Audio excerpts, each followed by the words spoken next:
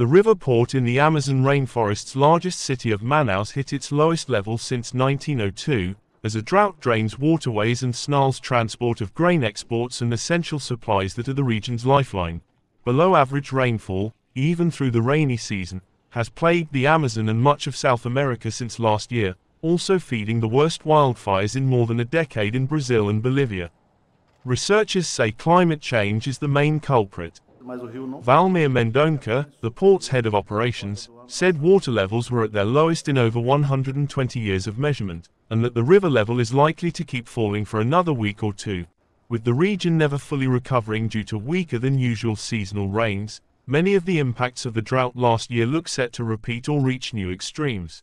The port of Manaus measured the Rio Negro River at 12.66 meters, according to its website, surpassing the previous all-time low recorded last year and still falling rapidly.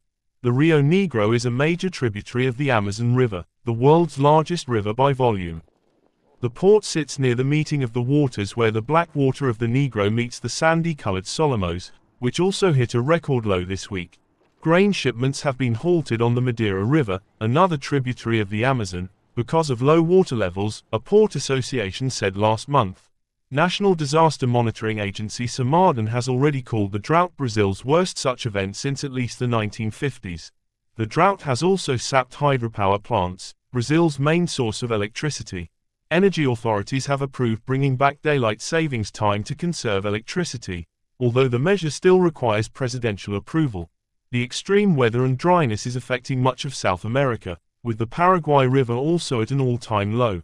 Scientists predict the Amazon region may not fully recover moisture levels until 2026.